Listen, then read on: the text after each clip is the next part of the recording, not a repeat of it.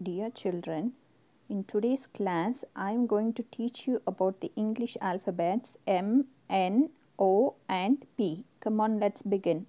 M for mango, M for monkey, N for nest, N for nail, O for onion, O for owl, P for pencil, P for pig. Now let's summarize. M for mango, M for monkey, N for nest and N for nail.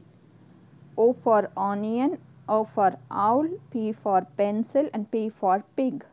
Now let us fill few exercises. This is your page. Try to fill the first letter of the given words. I have filled them. It's mango and monkey. This is your page. Try to fill the first letter of the given words. I have filled them. It's nest and nail. This is your page. Try to fill them. I have filled them. It's onion and owl. Try to fill this page. This is yours. I have filled them. It's pencil and pig. Okay children, thank you for watching the video. I hope you all enjoyed it.